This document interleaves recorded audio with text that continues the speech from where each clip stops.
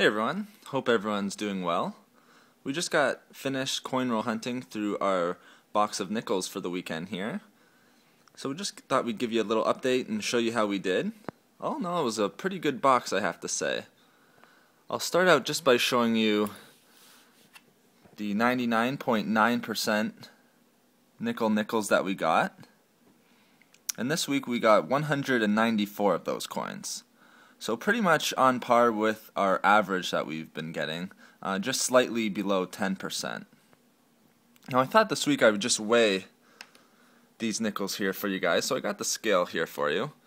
And just remember, the pail that they're in weighs about 1 ounce. So we'll subtract that from the total. So altogether it looks like we have 1 pound and 3.6 ounces in total here of the 99.9% nickel bullion here.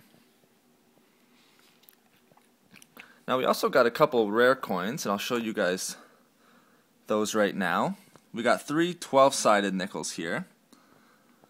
The first being from 1961, and as you can see it looks like someone might have colored that with a yellow crayon, so kind of hard to see. Next we also have another 1961 here.